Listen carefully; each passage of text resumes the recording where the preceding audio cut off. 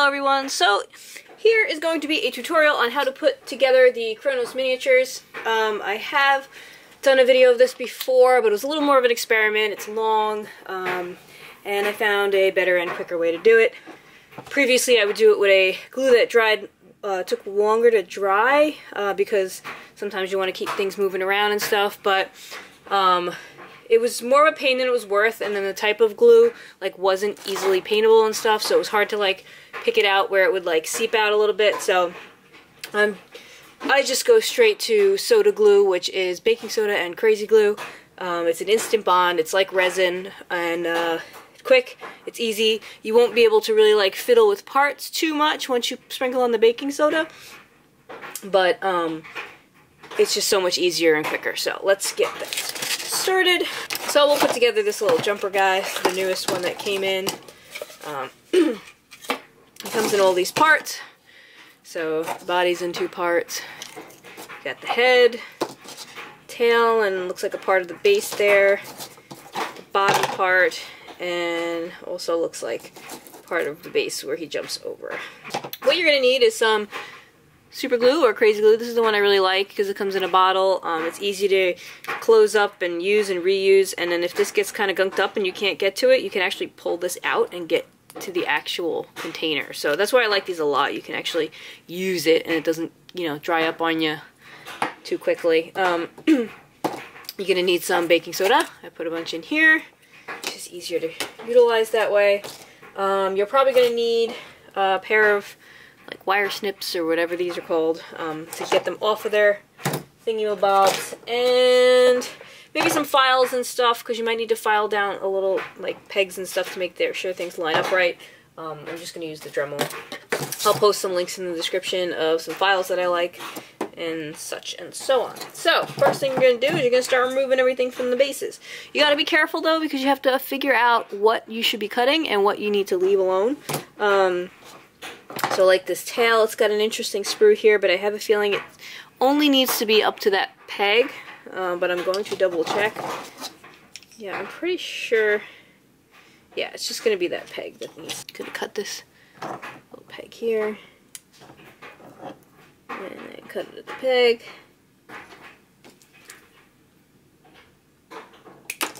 So we have our tail. Let's finish this up. Also not sure how this one is, oh, I guess that's how it's going to get removed, because it just kind of came off. So there's a plank of wood there, it's for the base. Let's see.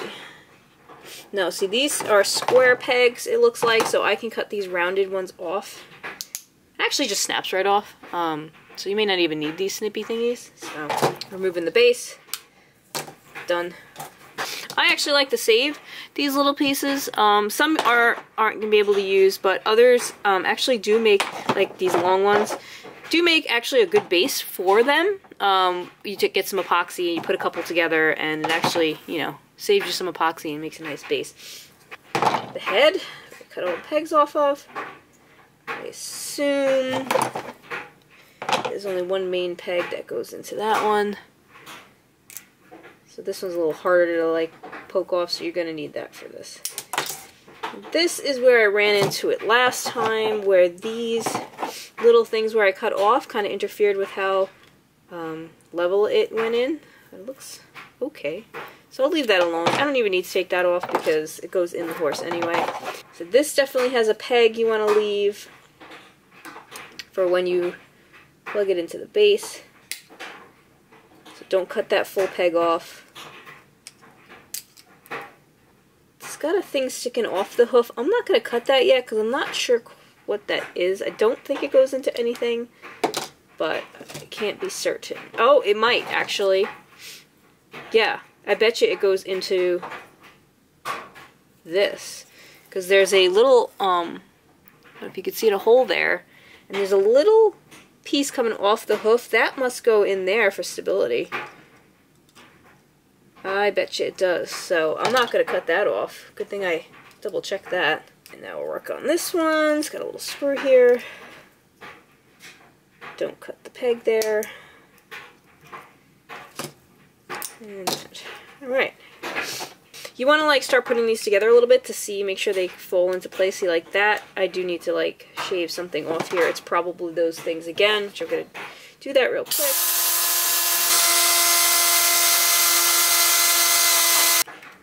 Yeah, that's way better. Way better. So now that goes in there real nice and easy. Hole in the butt there for your tail to go. That looks like it goes in okay.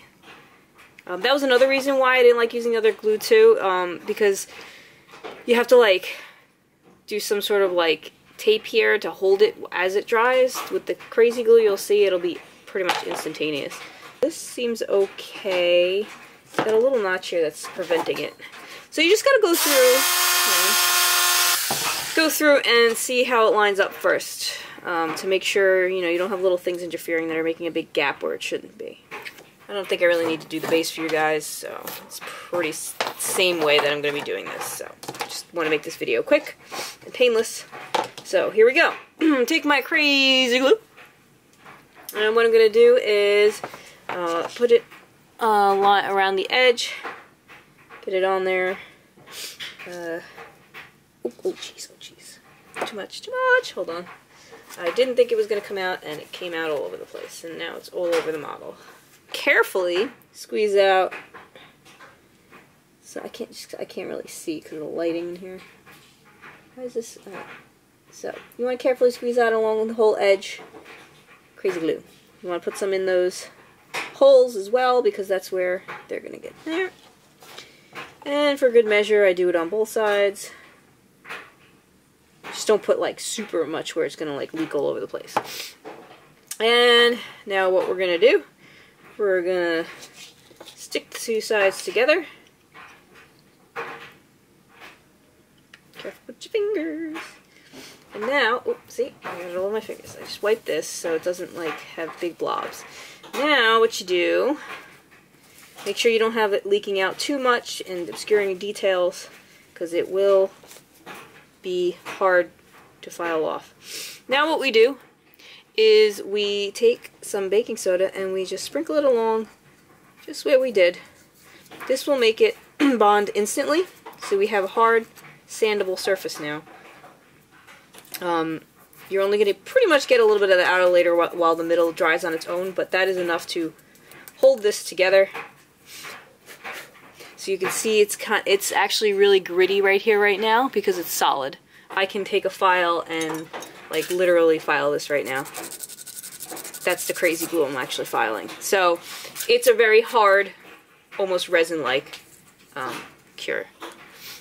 Alright, so we're going to do the same thing for the head. Put some glue around the edges. Glue around the edges, side two, and stick that baby in there. I can get it in there now. There we go. And line her up good. Just good enough. Sprinkle, sprinkle. Just kind of push it in that line there. And look at that. Together. Done. It's solid. So that's awesome. You're also obviously going to need to prep these more so than you would a normal resin or something, because now you have some gaps and things. But they're pretty resilient. I really like these. And for the tail, let's put some glue in this hole here. Get a lot of glue on the peg here, because this is a little loose, so we may need some fiddling. So, hold it. I'm going to hold it up where I want it and then stick this in there so it stays. There we go. And there you have it. That's so much quicker and easier than that last video with the move-aroundable glue and then the crazy glue and soda glue. I just do it with the soda glue now. It's so much easier and quicker, and they're together in like 5 minutes. So, but again, it's going to do a lot more prepping, but still, there you go. So thanks for watching. Please like, comment, subscribe, share, all that good stuff, and I will see you next time. Bye!